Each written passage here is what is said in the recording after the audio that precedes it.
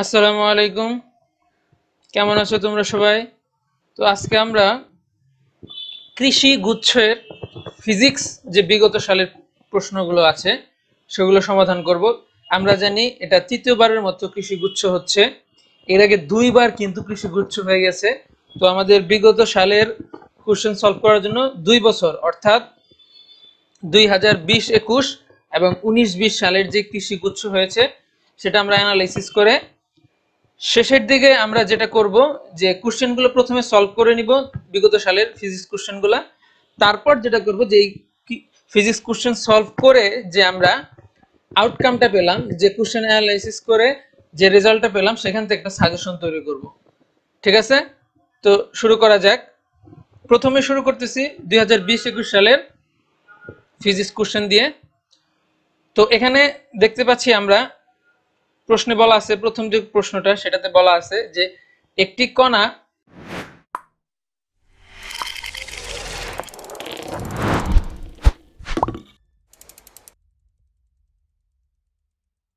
একটি কণা 2 মিটার ব্যাসার্ধের বৃত্তাকার পথে প্রতি মিনিটে 30 বার আবর্তন করছে, এর রৈখিক বেগ কত? তো আমরা রৈখিক বেগের সাথে কৌণিক বেগের সম্পর্কের যে ফর্মুলা সেটা আমরা সবাই জানি। তো সেটা কি ছিল? v is equal to omega r। ঠিক আছে, তো ওমেগা is equal to আবার আমরা কি জানি? 2 পাই বাই টি, এখানে আছে কি r। সেই সাথে আমরা কতবার আবর্তন করতেছে সেটাকে আমরা n দ্বারা প্রকাশ করি, n সেটা মাল্টিপল আকারে থেকে যায়। তো 2 পাই টি এখানে বলা আছে প্রতি মিনিট, অর্থাৎ কি 1 মিনিট, তাহলে 1 মিনিট কত? 60 সেকেন্ড। আমরা জানি এখানে আমাদের সেকেন্ডে হিসাব করতে হবে, এই ইউনিটে করতেছি আমরা। ওকে, আর আর যেটা দেওয়া আছে এটা 2 মিটার, আর n এর ভ্যালু হচ্ছে 30 বার বলছে, যেহেতু 30। ওকে, তাহলে আমাদের হিসাব কি হলো? 30 এর সাথে 60 কাটাকাটি যায় 2, 2 এর সাথে আবার 2 কাটাকাটি, অতএব আমাদের অ্যান্সার হচ্ছে কি 2 পাই মিটার পার সেকেন্ড। তাহলে এখানে আমাদের অ্যান্সার হবে বি নাম্বারটা। বুঝতে পারছি আমরা সবাই? আচ্ছা, তারপর বলা আছে 2 নম্বরে বলা আছে যে 6 ভোল্ট শক্তির উৎস দ্বারা একটি বাতির মধ্য দিয়ে 0.3 এম্পিয়ার বিদ্যুৎ 2 মিনিট ধরে প্রবাহিত হলে ওই 2 মিনিটে বাতিটি দ্বারা শক্তি ব্যয়ের পরিমাপ কত?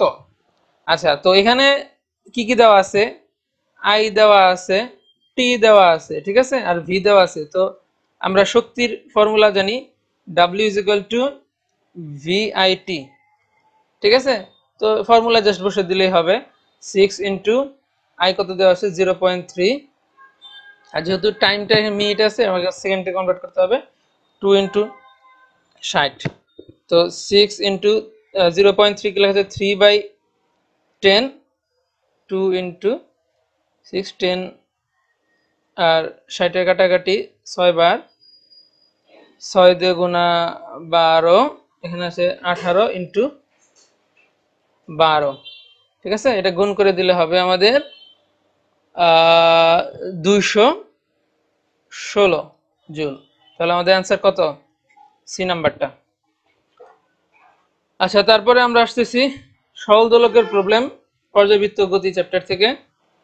একটি সরল দোলকের দৈর্ঘ্য অপরটির দ্বিগুণ, দ্বিতীয় সরল দোলকের 3 সেকেন্ড হলে দোলনকাল, আর কি 3 সেকেন্ড হলে প্রথমটির দোলনকাল কত?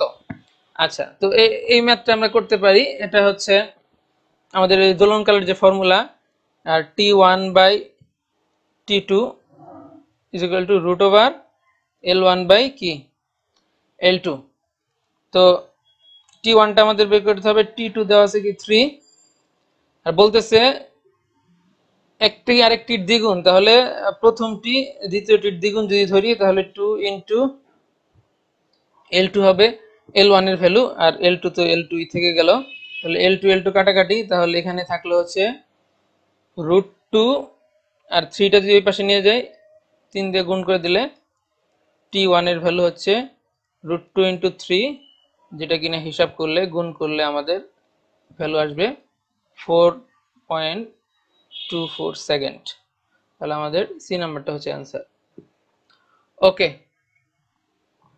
তারপরটা, একটি পদার্থে তাপ প্রয়োগ করার পরও তাপমাত্রা পরিবর্তন হয়নি, নিচের কোন উক্তিটি দ্বারা এই ঘটনার উপযুক্ত ব্যাখ্যা প্রদান করে?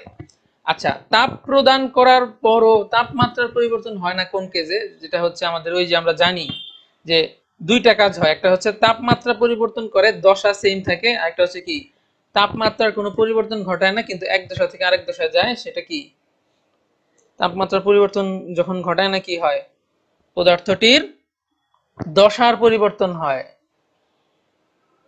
ওই যে আমরা পড়তেছিলাম এমএলএফ এমএলভি, ঠিক আছে, এমএলভি পড়ছিলাম এমএলএফ পড়ছিলাম, ওই টপিকটা আর কি, ঠিক আছে।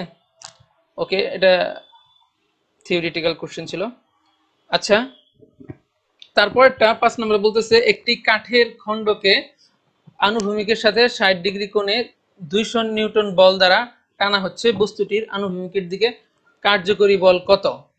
তো এইখানে যে ব্যাপারটা হচ্ছে যে আমরা সবাই জানি যে উপাংশের যে কনসেপ্টটা, যে সেটা হচ্ছে বলতেছে যে আনুভূমিকের সাথে 60 ডিগ্রি কোণ করেছে, বল দ্বারা টানা হচ্ছে কত, 200 নিউটন বল দ্বারা কি টানা হচ্ছে। তো আমরা এটা জানি যে cos থিটা হয় আমাদের উপাংশের বেলায়, তাহলে আমার কি হবে 200 ইনটু cos 60 ডিগ্রি, ঠিক আছে।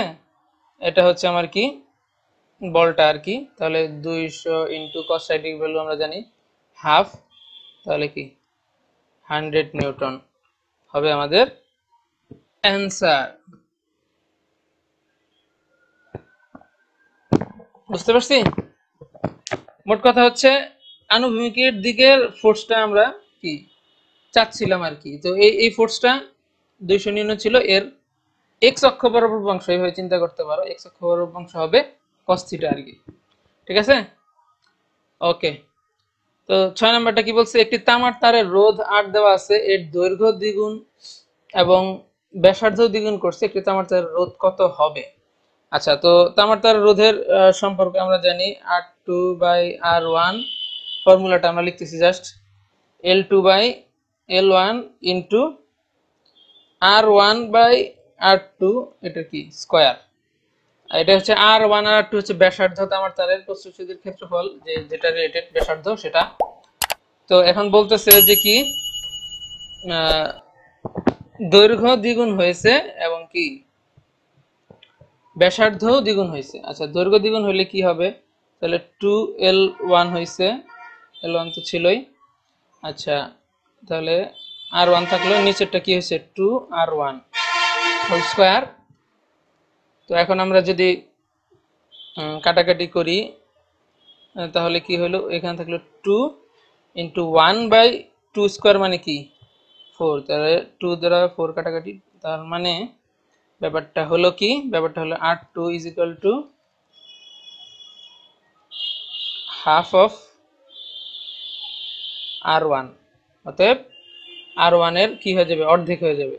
তাহলে এই নাম্বারটা হচ্ছে আমাদের অ্যান্সার। ওকে, তারপরটা আমরা দেখি,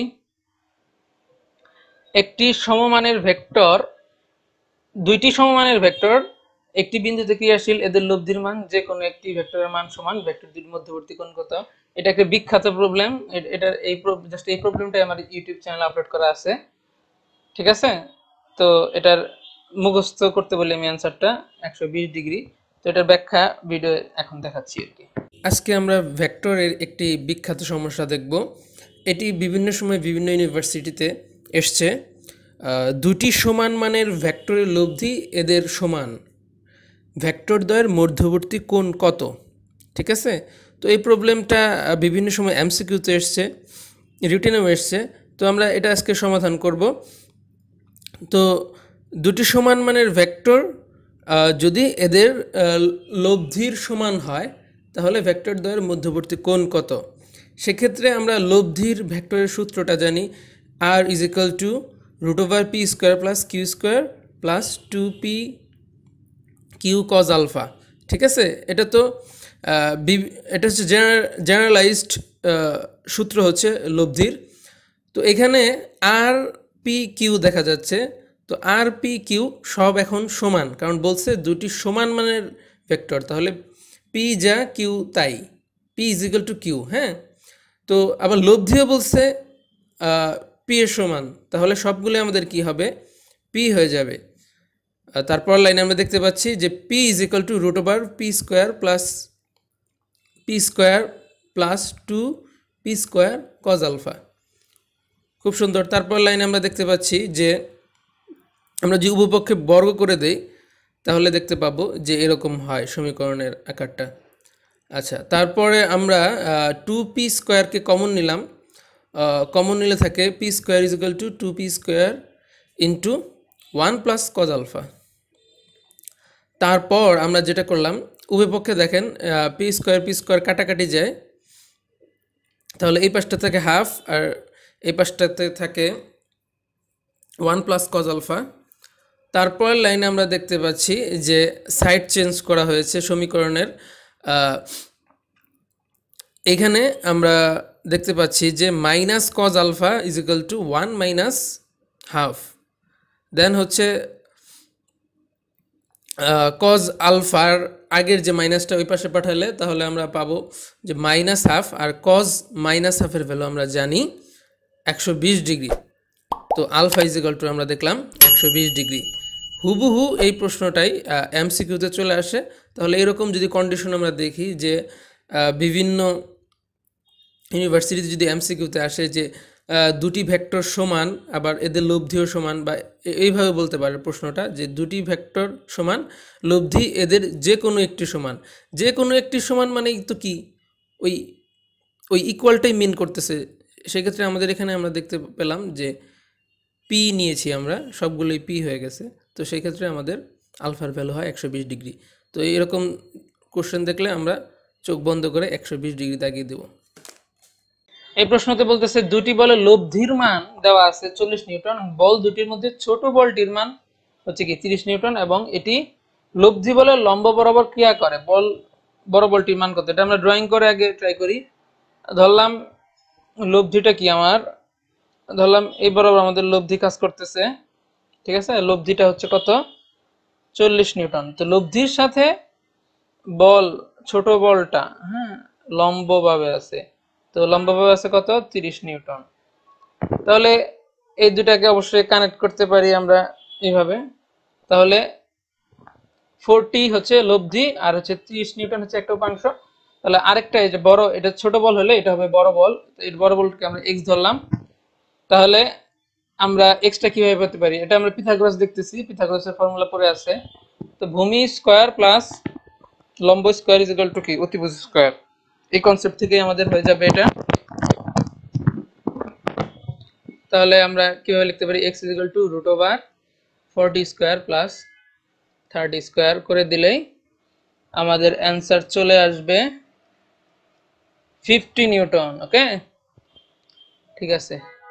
তারপরটা আমরা দেখি, একটি বৈদ্যুতিক পাখার সুইচ অন করলে 10 বার পূর্ণ ঘূর্ণনের পর পাখাটির কৌণিক বেগ এত হয়। তার মানে কৌণিক শেষ বেগ হচ্ছে এত, কৌণিক ত্বরণ চাইছে। তো আমরা কৌণিক ত্বরণের ফর্মুলা রৈখিক ত্বরণের ফর্মুলা মতো করে লেখা যায়, আমরা জানি। তো যেটা ছিল যে omega square is equal to হইতো omega not square plus twice A, S এর বদলে আমরা কি জানি, থিটা, আর কৌণিকের জন্য কি আলফা। তো আলফাটাই চাইছে, তাহলে আমরা আলফা ইজ ইকুয়াল টু লিখতে পারি, আলফা ইজ ইকুয়াল টু আমরা লিখতে পারি omega square minus omega not square divide by twice theta, ঠিক আছে। তো আলফা নট স্থির অবস্থায় ছিল 0, আর শেষ যে কৌণিক এটা দেওয়া আছে 20 square minus 0 square divide by 2 into theta আমাদের কত বলছে হচ্ছে টুয়াইস পাই, একবার ঘুরলে টুয়াইস পাই কোন পর্যন্ত ঘুরে, তাহলে 10 বার ঘুরছে, ঠিক আছে। তাহলে আমরা এখানে পাচ্ছি কি, পাচ্ছি হচ্ছে 20 into 20 divided by 20 into twice পাই। তাহলে 20 20 কাটা 2 2 কাটা, তাহলে এটা অ্যান্সার হচ্ছে কি, অ্যান্সার হচ্ছে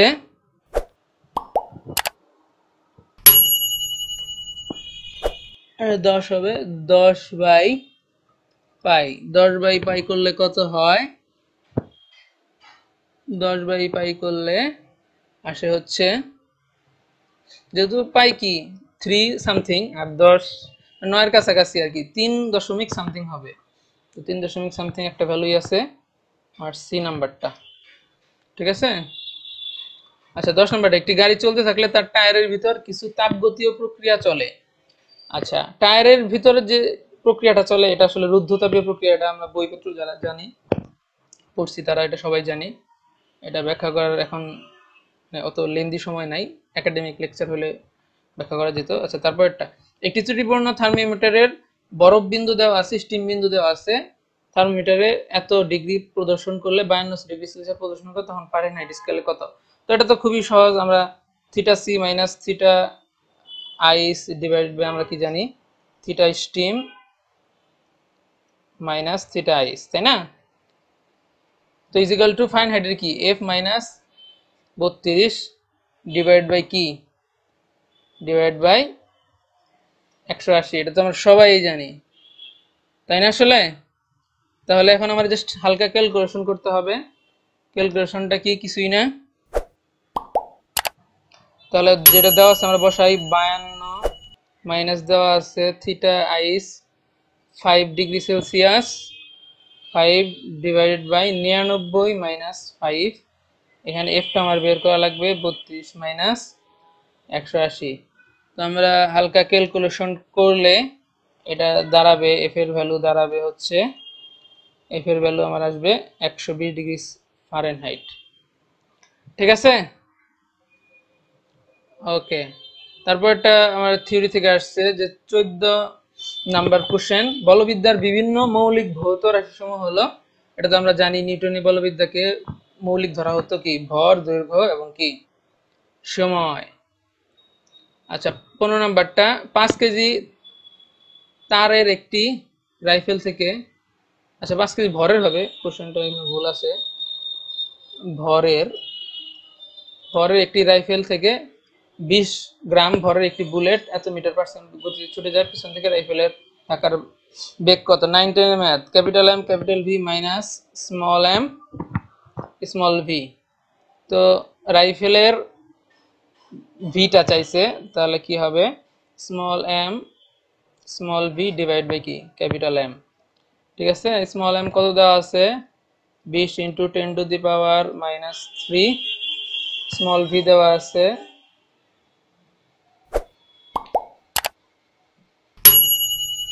1000 ডিভাইডেড বাই রাইফেলের ভর দেওয়া আছে 5। ঠিক আছে, তো এটা কাটাকাটি চলে গেল, 4 5 20, কিন্তু এখানে একটা নেগেটিভ সাইন ছিল, তাহলে -4 মিটার পার সেকেন্ড। এটা হবে পিছন দিকে ধাক্কা যেহেতু বলছে, তাহলে মাইনাস অলরেডি ক্যারি করতেছেই, তাহলে হচ্ছে কি 4 মিটার পার সেকেন্ড হবে কি আমাদের অ্যান্সার।